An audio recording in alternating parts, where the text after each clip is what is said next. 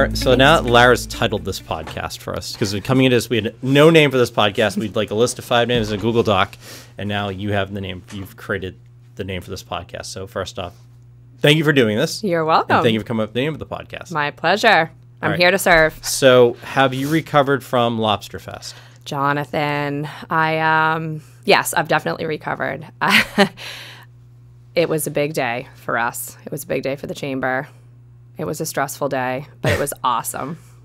What was the final idea, number on how many people came to Lobsterfest? So we had the fire chief there and the police chief, and I think collectively they decided at any given point we had about 5,000 people. At our high point we had about 7,500 to 8,000. And you were expecting how many? I was over-prepared for around 2,000 people. And this was a makeup date, too. It was. We originally had it scheduled for Saturday, but being down on the harbor, we weren't only watching the rain, we were watching the wind. That's a really windy area, being right on the water. And with having all the tents and stuff, we needed to be sure that things weren't going to blow away. So although Saturday at about noontime, the sun was shining down on me. It was a weird day, but we made the right call because it was still about 30-mile-an-hour winds down there. So you can do it again next year? Of course, absolutely. Are you going to prepare for 7,000 people to show up? I am going to prepare for that. That's amazing. That's awesome. We were lucky we got a 10 of a day on Sunday, which I think, attributed to all the extra people that came. But I was psyched. We had people from all over New England, actually. Really? And I found out after that we were listed in AAA Magazine as editor's pick for something to do, which I have no idea how that happened. It must have been Louis the Lobster. Louis the Lobster. Louis the Lobster, my cute son. For those that didn't see the Instagram for the chamber, Louis the Lobster was all around the community. Yep, he was. Did he enjoy being in that lobster costume? He did. Well, the first week he enjoyed it, and then after he was like, "Mom, do I seriously have to do this again?"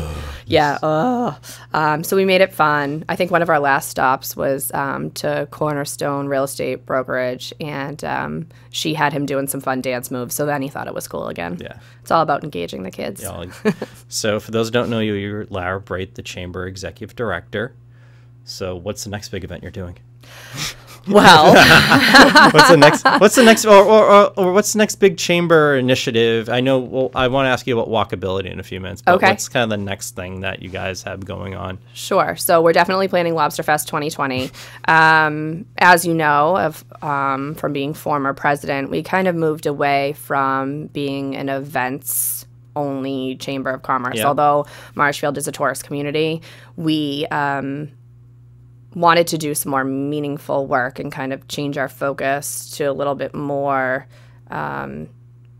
making changes in the community and really supporting the business owners and the residents. Yeah.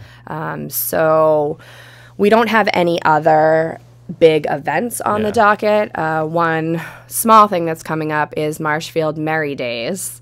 And our idea behind that was just to get all of the holiday events that are happening in Marshfield and advertise them in one place. That's good.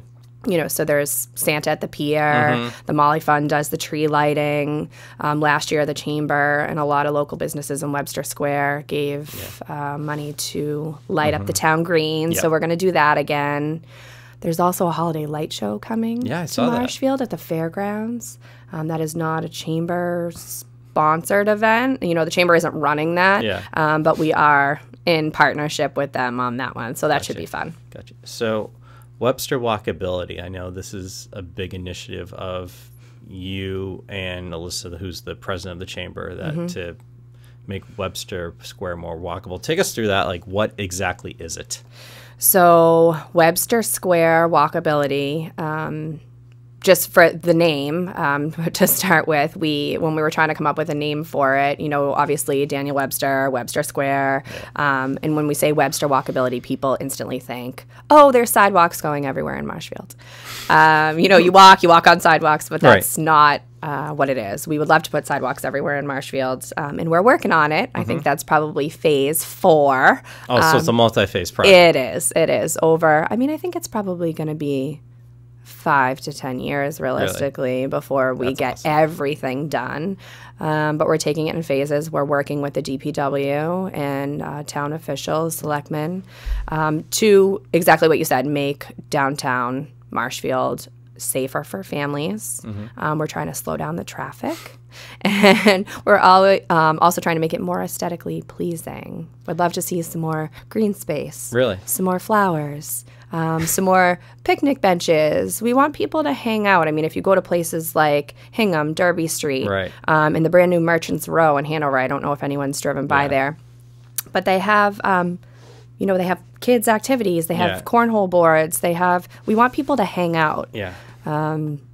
Was there like we wanted to kind of have this type of vibe that we saw from this community or we saw from this downtown? Was it like, hey, we could do something like that? Yeah, definitely. I think we pulled from, people always talk about Situate Harbor and how, it's kind of just one street. You walk down, there's restaurants, there's shops, you can cross the road safely, the traffic is slow. But Marshfield Center isn't really set up like that, so I've had to be pretty creative. Really? In placing new crosswalks. And we also have a new stoplight maybe going in. Really? The Chamber funded a traffic study right at the intersection of Dairy Queen, the skate park, where you take that turn into Marshall's. So we're hoping to see a light there in the very near future. And we had 2 businesses so far sponsor crosswalk signs. It was Levitate and Tiny and Sons Glass. Cool. Peter Brown. They sponsored those crosswalk signs to help make Marshfield safer. So that's great. Cool.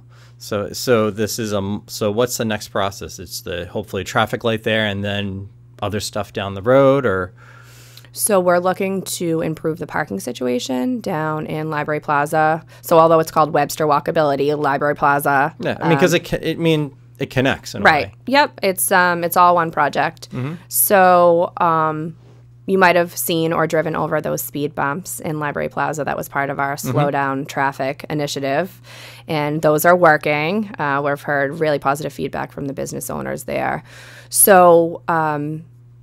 With Library Plaza, we need more parking. Obviously, a lot of people know about the Levitate backyard and how that's brought a lot of people to Marshfield, which is great, but we also need places for people to park. We need to make sure that our businesses there have spots for, Peppermint Twist and Live Creative Cuisine, Veronica's Sweet Cakes. We need to make sure that people can get in there too. So we're working with a lot of different entities to repave and restripe the parking there. We're hoping to add 10 to 20 parking spots. Wow, pretty exciting. Is there other areas of town that you're looking at too, not just downtown? Is there other areas you think like, hey, we could do something here? As part of Webster Walkability, no, but we're always looking for things to do around town. At one point, the Chamber had talked about putting foot washing stations at the beaches and having sunscreen stations. I know when I was president way back in the dark ages, Brent Rock was kind of the talk of like, oh, we need to do something with Brent Rock, and then just never happened. So that actually is part of why we did Lobsterfest. Because Brent Rock is kind of a hidden gem down there. And Mike DeMeo, the harbor master, who's actually our newest board member of the Chamber. Cool. He does a lot of work down there with the harbor and the harbor walk, and he's a really great grant writer, which has been awesome for the town. And when we had talked about the ideas of Lobsterfest, we wanted to showcase how awesome Marshfield's, how the harbor and the beaches and all that. So that was the reason why we chose that location. Gotcha. And that actually worked out great because everyone was busy that day. And we brought a lot of business to Brant Rock. All right. You mentioned Mike DeMeo. And one of the cool things about the Chamber, I think sometimes people have the stereotype of Chamber just being a bunch of bankers and insurance guys in a smoke-filled room. The Marshall Chamber is very diverse. It is. Especially in the board. Take us through like some of the, I mean, you don't have to maybe spotlight certain people, but the variety of businesses and people that are that are involved with the Chamber and the board itself. Sure. So I'm glad that you actually brought that up because, any awesome team is made up of diverse people. If you have a group of people that's all the same, you're never going to get anywhere because everybody agrees, right? So we have obviously Alyssa Reed, who's our president. She is in financial services. We have a business coach. We have a mortgage broker. We have an event planner. We have someone that's on the Coastal Coalition in Marshfield. That's the other good thing about our board, too, is that a lot of these people are involved in other things in Marshfield, so they all bring, different areas of expertise. Who else do we have? We have myself, of course, with a fundraising background. Right. We do have a banker. But it's really diverse because it's men, women, yes, older people, younger people. I think that's what makes it really what's really cool about the chamber board itself. I mean, everybody on the board, either you have to work in Marshfield. You don't necessarily have to live in Marshfield, but you have to work in Marshfield. So everybody's around all the time. You're invested somehow. Yes. So what's the role of the executive director? It's a unique title because I have that role. It's like you're jack of all trades. Yes, in my case. But yes. What's the role of Lara Brait, executive director, Marshfield Chamber of Commerce? If you ask my husband, I would say I call myself the keeper of all things. That's at home and at work. I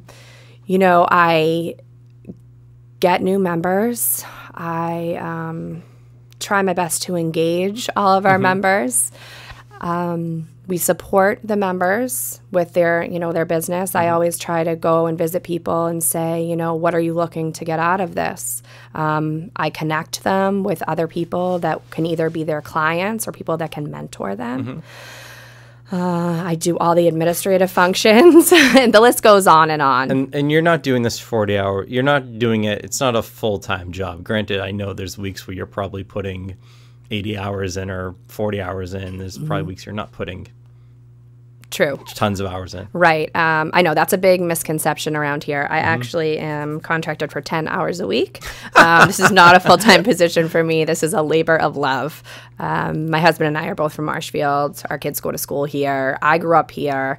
And I enjoy working with everyone to make Marshfield the best place it can be. So what type of businesses is the chamber looking for? Is there businesses that you guys like, hey, we'd love to get these type of people into the organization? Is there someone is there a missing fit? A missing fit. Would love a few more landscapers. Really? Would love more contractors. Plumbers, electricians, those type of people. We have a really diverse group, and there's a lot of awesome businesses that have come to Marshfield. Recently, we just got the Slack Tide guys. Yeah. And they're coffee roasters. That's super cool. Yeah. Super fun. All kinds of different stuff. Am I looking for anyone specific? No. But I would like more contractors, I guess, is the answer. So I know you guys do some of the big stuff, but I know you guys do monthly events. You guys have like your monthly board meetings, which people are welcome to attend. I know you guys do your after hours events, stuff like talk to people about that, what they can do, what they'd experience at that. Sure. So some of the programs that we offer, we have our quarterly after hours, which we're actually starting to expand. So we're having one this month, actually, October 23rd. It's at Work Local, where my office is located. It's from 6 to 8, and that's going to be a highlight of all the awesome businesses that share that space with me at Work Local. In that, I hope I don't forget anyone, but in that building we have McDonough Nielsen Insurance. We have Alice's House, the nonprofit. They have an office there. Really? Yes, they do. Twin Griffin Advisors. Okay. They're in that building. Advisor Assist. And Styles Law, that's the other one. I don't want to forget anybody. So we're all kind of doing this together as a group. And we're always looking for hosts to host our after hours. If anyone's interested, please contact me. Gotcha. But as far as our programs, we have one of our newest ones is called the Blue Team, which is actually pretty exciting. That's a partnership between the Marshfield Chamber and the Marshfield Police Department. And obviously, it's called the Blue Team. That stands for not only the blue color in police, but it stands for Business Leaders United in Emergencies. Ooh. What's that to? We made that up ourselves. So, as most of you know, Marshfield is a coastal town, and we get hit with hurricanes floods. We get knocked pretty good. Right. We get all of our great snowstorms, nor'easters. So the police were looking for extra help. Again, as some of you might not know, our police department is a little understaffed for how many people we have in Marshfield, and they're working on that, and I hope that they get some more officers soon. Right. But when an emergency comes, that's when they really feel the effects of not having enough help. Right. So Artie Shaw, who's the leader over there, I think he's lieutenant. Sorry, Artie. He's a lieutenant. I know. Okay. All right, Artie. Lieutenant Shaw. And he runs the emergency operations Yep, center. the EOC over there. So I had met with him, and we came up with this plan. So what it is Road to Responsibility is one of our partners in Sanctuary Church. Those are our 2 shelter locations. Wow. And we also partnered with local supermarkets, CVS, to get care items for people, pet food, toothbrushes, just simple stuff that you would need if you needed to leave your house. So that will be before they open shelters, like the high school. I know they do Furnace Brook. Right. They have shelters at the high school. Before they open those, we're kind of the intermediate for a smaller storm before they... Yeah. You mentioned the schools, and I know you're also on the school committee. I am. Yeah. The internship program. Yes. That's something that you guys do, which I think is really, really cool. Now that you're on kind of both sides of it, talk about that, and talk about how great is not only just for the students involved, but also for the businesses. So the internship program is awesome. That was one of the things that got me really excited about joining the chamber and, working, that I got to participate and work with the students and the business owners. I think we're going into, is this our 10th year? It's either 9 or 10. If not 10th, it's close. Okay. We're close to our 10th year. Because it was before my time. Okay. Yeah, so we're coming up on 10 years. I'm not sure if this is 10 years or 9 years. But it's a very successful program. It's the last 6 weeks of school. The seniors don't have to go to school. They have to go to work. So Ashley Stanford is our liaison through the high school, and we work with her. She's also a board member. So we work with her to place these students all over Massachusetts. We have kids that work with police departments. We have kids in bakeries, hospitals, all kinds of different. We had a catering company. Last year, one of our scholarships went to a girl that worked at South River Vet. So the airport, that was also one of my other favorite ones. We have a video that you guys actually made for us. We did a video. And Aiden, he was our airport intern. And it's awesome to see these kids. Some of them really thrive. And it's one of those, when I leave those, it's one of those days that I'm like, yes, this is awesome. I'm so glad that I have this job. I've been to the night where they present and talk about it. It's so cool hearing the stories of the kids, but also from the business too. Saying hey, this was a great experience for me as well. And a lot of times those kids end up working there that summer or something like that, or when they come back from college from break, they're at those places. Right. That's a really good point, because a lot of times when I approach business owners and I say, well, will you take an intern? And they'll always say college or high school. And I had, of course, it's high school. And they're always kind of hesitant because they feel like the high school kids aren't going to take it seriously.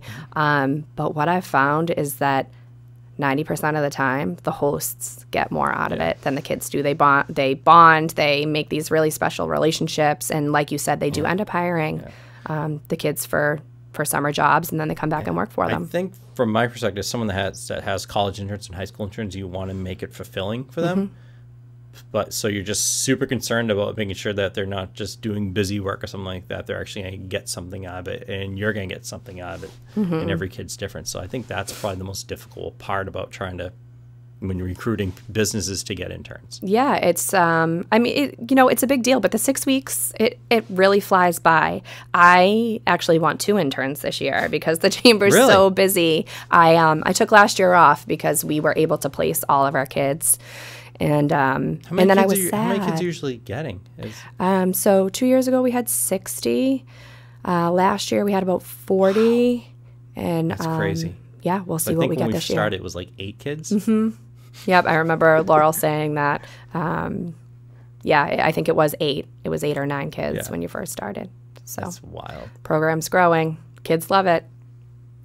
Well, we also have Citizen of the Year and Business Leader of the Year. Yes. That we started this year. When I was president, that was Citizen Year was my underrated favorite event. Yeah, it's awesome. I love it. It's awesome.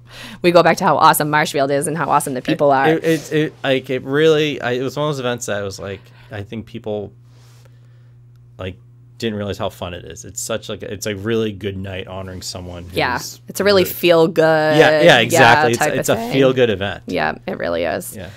With the chamber being a business organization last year, I said, you know what, we're going to bite the bullet and we're going to do Citizen of the Year and Business Leader of the Year. So last year, Chief Tavares won our Citizen of the Year. Ooh. Yay. And then Chris White from Road to Responsibility won our first Business Leader of the Year, which is awesome. So I'm looking forward to getting those nominations again. That starts, when does that start? I think we start on 78. February. Yeah, February. You're right. February. Yeah. Now you guys do some political work as well, because you have to engage your local politicians, from your selectmen and town administrator to your reps and your state senators. Talk about some of the work you guys do on the political side. You've talked about events, stuff in the community, working with kids. Right. There's also that side of it. So the interesting part about the Webster Walkability is that's government. That's government, yeah, because it's roads and all that stuff. So with our political team has kind of put a lot of their focus there. There's a lot of stuff that comes up in Marshfield, of course. One thing that I can think of off the top of my head is this whole Heat Smart Marshfield. Yeah. There's a whole team with that. They're actually presenting at our board meeting tomorrow morning. So we get involved a little bit in some of the political stuff. I know that you were our political liaison when you were on the chamber, yes. And we still depend on you, Jonathan, for filming. I'll be around. Yeah, thank you. Yeah. For filming and keeping us up to date. I know I can always count on you for answers to my questions when I have them. So getting reps, we're going to wrap up in a little bit, but let me ask you a couple fun questions. Sure. If you could, when you started this job, what was it, maybe a year and a half ago, 2 years ago? 2 years. We're over 2 years now. We're going on what year piece 3. of advice would you give to Lara Brait day one that you know now? What's the one thing Learn how to say no. Really? Yes. Learn how to say no. Learn how to say no. Yes. What's delegating. What's the best part about being the executive director of the chamber? I get to see so many things, and I get to meet so many people. I love people. I get to encourage people and, tell them they're doing a good job. I get to bring a good energy to, people when I do the ribbon cutting. So I bring the big scissors and I get to, Which do cut, by the way. Which do cut. They'll actually cut your finger off. They're actually not fake scissors. Not a toy. Yes. All right. Well, what's the part that I wouldn't say hate, but the part that you don't enjoy the most? My phone never stops ringing. No. I think the administrative side of it is not. I do not enjoy that. Did the chamber figure out their storage issue? I feel like a common theme throughout my presidency, and even afterwards, was storage of stuff. Storage of stuff, yes. And now that we have Lobsterfest, we have so much stuff. We do have a storage unit on 139. Is it the one that Alyssa and I got? It is. It is. You still have that storage unit. I thought we got rid of it. No, we didn't get rid of it because we still need it. And now we have more things. Sarah Nobles from Mono Boutique, she's on our board. And her and I took a field trip to the storage unit recently. And we cleaned it out. And we actually repurposed a lot of signs for Lobsterfest, which, was good. Saved us a lot of money. There's a lot of history in that. There sure is. I'm like, oh, look at this. Look what I found. Treasure chest. When I first got involved, the chamber was very events heavy. Mm-hmm. So, anything with a fest at the end of it, we did. Yes. So there's probably a lot of artifacts from those days. There sure are. Lots of plates, lots of napkins. If anybody needs some silverware, some plasticware, you let me know. Popcorn maker. Oh no, that's not in there. I don't know if we rented one, but we had all the supplies. There's some coffee. Coffee things. Coffee things. All kinds of stuff. So if people want to get involved with the chamber, where do they go? What can they do? You can find us in so many places. You could email me directly. My email is lbrait@marshfieldchamber.org. You can visit our website. That's marshfieldchamber.org. You can find us on Facebook, Instagram, now on this podcast. Yeah, you're the first one. You can call MCTV. You're going to recruit everyone in the chamber to do this podcast. Well, you know what? I'm actually really excited about this because this is something awesome that I can offer my members. They can come and talk about their business, and it's a way to get their name out there, their brand, and I'll let people know what they offer, which is awesome. That's why you're the best, Lara. Yeah, thank you so much, once again, Jonathan. thanks for doing this, and also, most importantly, thank you for giving this podcast a name. Let's talk business. Yes. All right. We're good.